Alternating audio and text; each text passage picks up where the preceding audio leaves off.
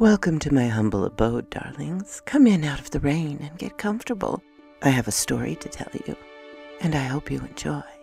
If you do, be sure to like, comment, and subscribe. Hello, my darlings. Madam Raven here, obviously. I asked a community question asking for recommendations and requests, and Ria Aqua asked if I might read some Algernon Blackwood, which is always great. He's quite the character, isn't he? And quite the mystery. So today I bring you Wireless Confusion. "Good night, Uncle," whispered the child as she climbed onto his knee and gave him a resounding kiss.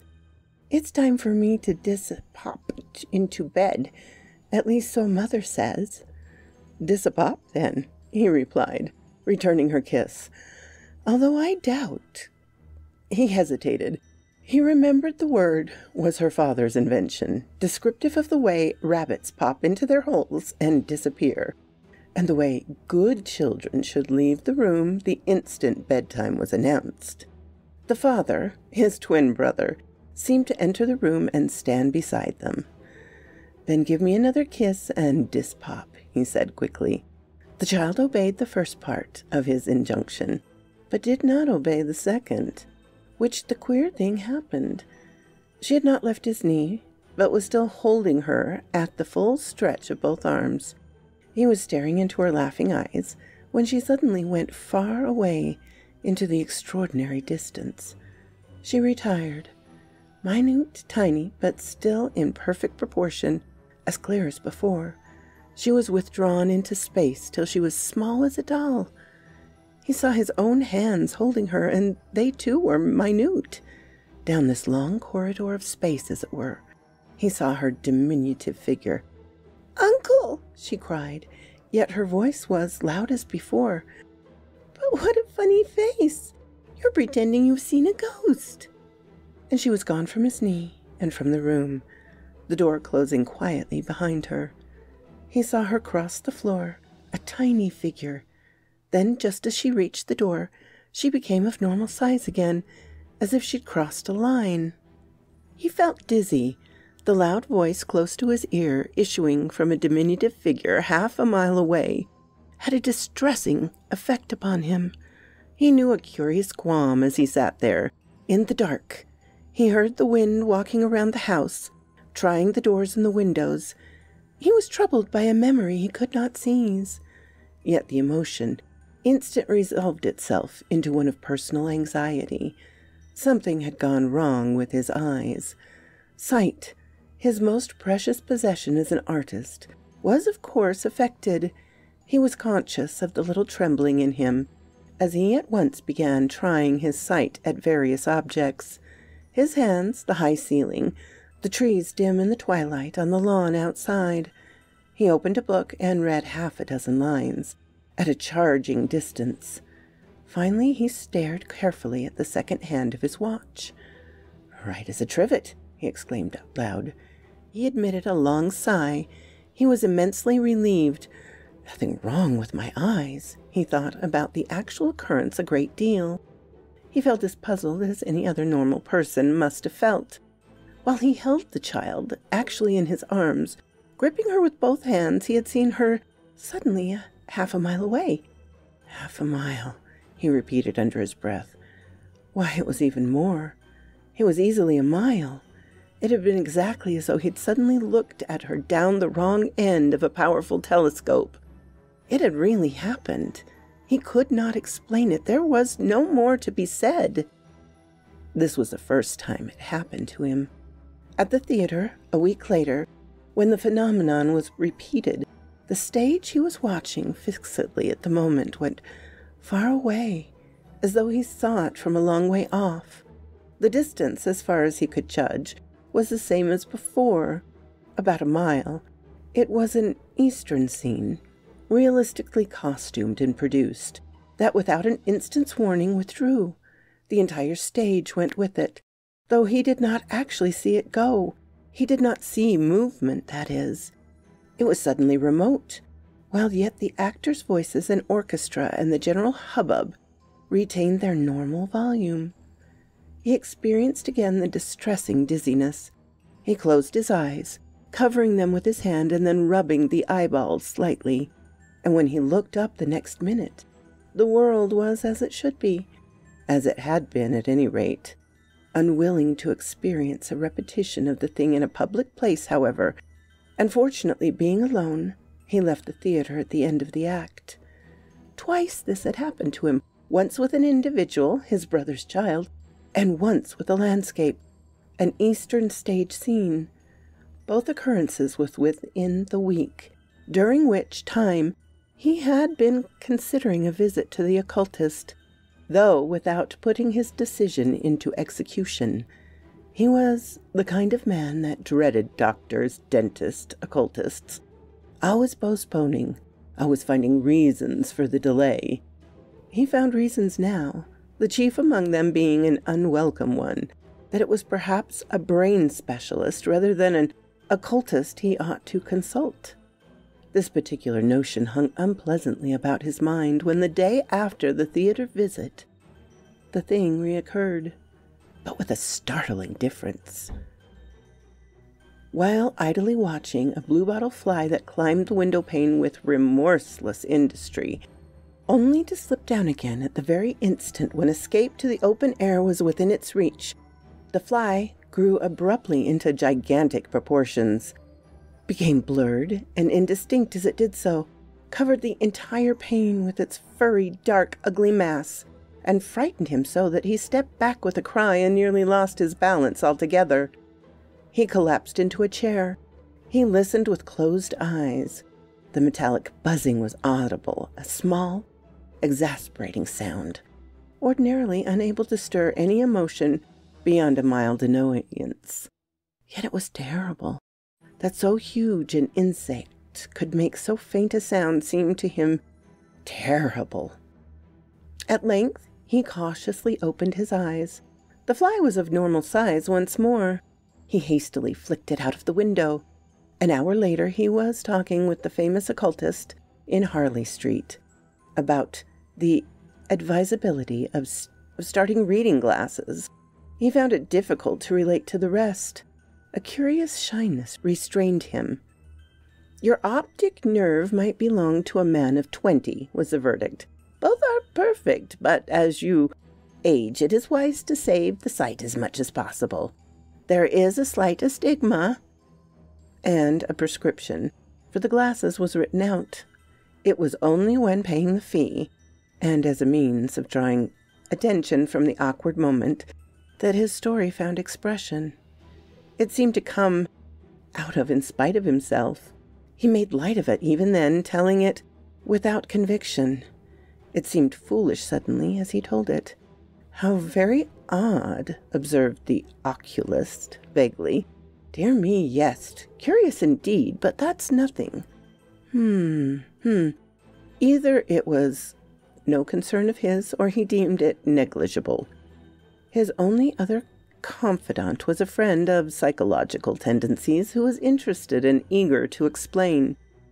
"It is on the instant plausible explanation of anything and everything that the reputation of such folk depends." This one was true to type. "A spontaneous invention, my dear fellow. A pictorial rendering of your thought. You're a painter, aren't you?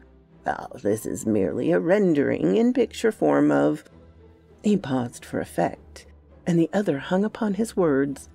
"Of the odd expression. Dissipop." "Ah!" exclaimed the painter. "You see everything pictorially, of course, don't you?" "Yes, as a rule." "There you have it. Your painter psychology saw a child dissopopping, that's all." "And the fly?" But the fly was easily explained, since it was merely the process reversed. "Once a process has established itself in your mind, you see, it may act in either direction. When a madman says, 'I'm afraid Smith will do me an injury,' it means, 'I will do an injury to Smith.'" And he repeated with finality, "That's it." The explanations were not very satisfactory. The illustration, even tactless. But then the problem had not been stated quite fully. Neither to the oculist nor to the other had all the facts been given. The same shyness had been restraining influence on both cases. A detail had been omitted, and this detail was that he connected the occurrence somehow with his brother, whom the war had taken. The phenomenon made one more appearance, the last, before its character, its field of action rather, altered. He was reading a book when the print became now large, now small. It blurred, grew remote and tiny, and then so huge that a single word, a letter even, filled the whole page. He felt as if someone was playing optical tricks with the mechanisms of his eyes. He tried first one, then another focus. More curious still, the meaning of the words themselves became uncertain. He did not understand them anymore. The sentences lost their meaning as though he had read a strange language, or a language little known. The flash came then. Someone was using his eyes. Someone else was looking through him. No, it was not his brother. The idea was preposterous in any case. Yet he shivered again, and when he heard the walking wind, for an uncanny conviction came over him, it was someone who did not understand eyes but was manipulating their mechanism experimentally. With the conviction came also this, that while not his brother, it was someone connected with his brother. Here, moreover, was an explanation of sorts, for if the supernatural existed, he had never troubled his head about it. He could accept this odd business as a manifestation and leave it at that.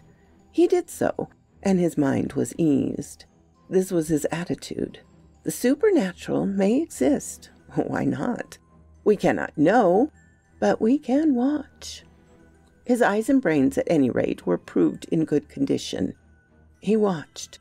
No change of focus, or magnifying or dimming, came again. For some weeks he noticed nothing unusual of any kind, except that his mind often filled with now Eastern pictures. Their sudden eruption caused his attention, but no more than that day. They were sometimes blurred, sometimes vivid. He had never been in the East. He attributed them to his constant thinking of his brother, missing in Mesopotamia these 6 months. Photographs in a magazine and newspaper explained the rest, yet the presence of the picture puzzled him. Tense beneath hot, cloudless skies, palms, a stretch of desert, dry watercourses, camels, a mosque, a minaret. Typical snatches of this kind flashed into his mind with a sense of faint familiarity often. He knew again the return of a fugitive memory he could not seize. He kept note of the dates, all of them subsequent to the day he read his brother's fate in the official roll of honor, believed missing, now killed. Only when the original phenomenon returned, but in an altered form, did he stop the practice. The change then affected his life too fundamentally to trouble about dates and pictures. For the phenomenon, shifting its field of action, abruptly became mental, and the singular change of focus took place now in his mind. Events magnified or contracted themselves out of all relation with their intrinsic value, sensing the proportion when hopelessly astray. Love, hate, and fear experienced sudden intensification or abrupt dwindling into nothing. The familiar everyday emotions, commonplace daily acts, suffered exaggerated enlargements or reductions into insignificance that threatened the stability of his personality. Fortunately, as stated, they were of brief duration. To examine them in detail were to touch the painful absurdities of insipid mania, almost. That a lost collar stud could block his exasperated mind for hours, filling an entire day with emotion, while a deep affection of long standing could ebb towards complete collapse suddenly without apparent cause. It was the unexpected suddenness of Turkey's spectacular defeat that closed the painful symptoms. The armistice saw them go, He knew a quick relief he was unable to explain. The telegram that his brother was alive and safe came after his recovery of mental balance. It was a shock, but the phenomenon had ceased before the shock. It was in the light of his brother's story that he reviewed the puzzling phenomena described. The story was not more curious than many other. Perhaps yet the details were queer enough. And that wounded Turk to whom he gave water should have remembered gratitude was likely enough. For all travelers know that these men are kindly gentlemen at times, but that his Mohammedan peasant should have been later a member of a prisoner's escort and have provided the means of escape and concealment, weeks in a dry watercourse and months in a hut outside of the town, seemed an incredible stroke of good fortune. He brought me food and water 3 times a week. I had no money to give him, so I gave him my Zeiss glasses. I taught him a bit of English too, but he liked the glasses best. He was never tired of playing with them, making big and little, as he called it. He learned precious little English. "My pair, weren't they?" interrupted his brother. "My old climbing glasses." "Your present to me when I went out, yes. So you really helped to save my life." I told the old Turk that. "I was always thinking about you." "And the Turk?"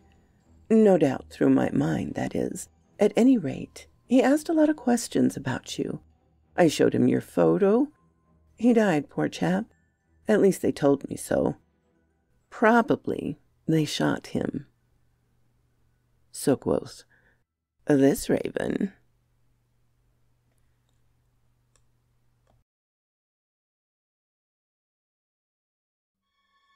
Thank you for stopping by, my darlings. It means so much. I so enjoy telling these stories for you. And here are some of my marvelous supporters. Please, if you haven't subscribed, consider doing so. If you give this video a like, it would help me out ever so much. Thank you, and have a lovely, lovely day.